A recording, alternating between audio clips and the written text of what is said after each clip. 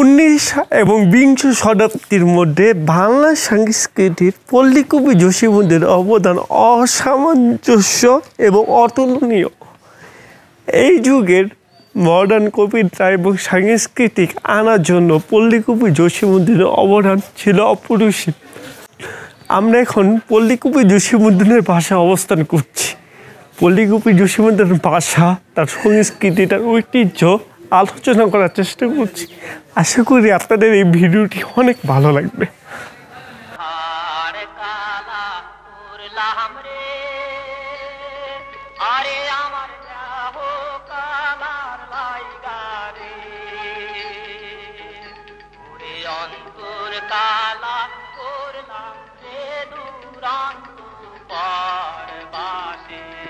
জসীমউদ্দীন একজন বাঙালি কবি, গীতিকার, ঔপন্যাসিক ও লেখক।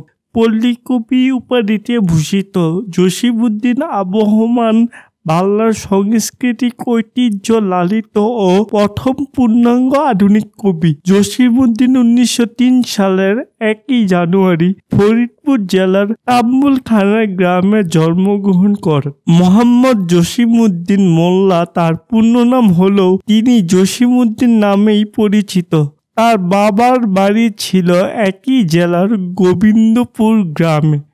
বাবার নাম আনসার উদ্দিন মোল্লা। তিনি পেশায় একজন স্কুল শিক্ষক ছিলেন।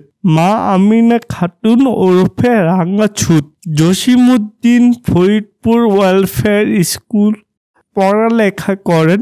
এখান থেকে তিনি প্রবেশিকা পরীক্ষায় 1981 সনে উত্তীর্ণ হন। তিনি কলকাতা বিশ্ববিদ্যালয়ে বাংলা বিষয় থেকে BA এবং MA শেষ করেন, যথাক্রমে 1929 এবং 1931 সনে। জসীমউদ্দীন একদম অল্প বয়স থেকে লেখালেখি শুরু করেন।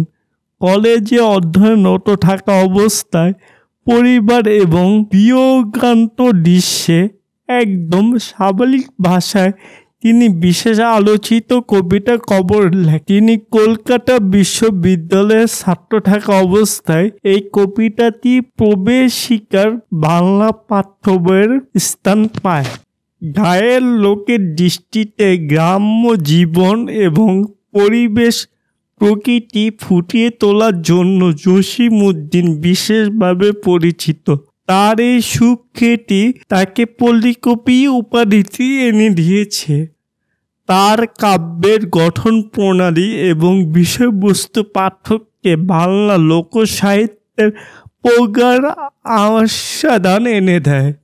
তার রচিত নকশিকাঁথার মাঠ কাব্যগ্রন্থকে তার শ্রেষ্ঠ শিল্পকর্ম হিসাবে বিবেচনা করা হয় এবং পৃথিবীর অনেক ভাষায় এটি অনুবাদ করা হয়েছে।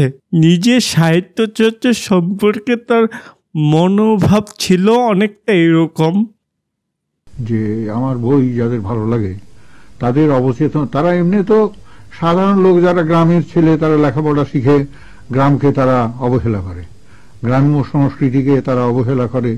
তারা ওই শহরে এসে শহরের মতো গান, শহরের মতো জীবন যাপন করে।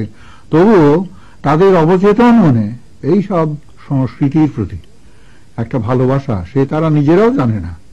আমি চেষ্টা করি যে আমার লেখার ভিতর দিয়ে তাদের সেই অবচেতন মনের যে ভালোবাসাটা সেটা জাগুক, এবং আমার বই পুস্তক যে কিছু লোকে পছন্দ করে আমার মনে হয় সেই জন্যই করে হয়তো। এছাড়া জসীমউদ্দীন গ্রাম বাংলার ঐতিহ্যবাহী অনেক গান রচনা করেছেন। বাংলার বিখ্যাত লোকসঙ্গীত গায়ক আব্বাসউদ্দিন তার সহযোগিতায় কিছু অবিস্মরণীয় লোকগীতি নির্মাণ করেছেন, বিশেষত ভাটিয়ালি ধারার। জসীমউদ্দীন রেডিওর জন্য আধুনিক গান লিখেছেন। তিনি তার প্রতিবেশী কবি গোলাম মোস্তফার ধারা ইসলামিক সঙ্গীত লিখত প্রবাহিত হয়েছিলেন। পরবর্তীতে বাংলাদেশের স্বাধীনতা যুদ্ধকালীন সময়ে তিনি বহু দেশাত্মবোধক গান লেখেন। তিনি 14 মার্চ 1976 সনে ঢাকায় মৃত্যুবরণ করেন। তার ইচ্ছা অনুসারে তাকে ফরিদপুর জেলার আম্বিকাপুর গ্রামে তার দাদির কবরের পাশে দাফন করা হয়। যুগে যুগে অনেক কবি, সাহিত্য আসবে যাবে, কিন্তু পল্লীকবি জসীমউদ্দিনের মতন আর সাহিত্য এই দেশে জন্ম হবে না।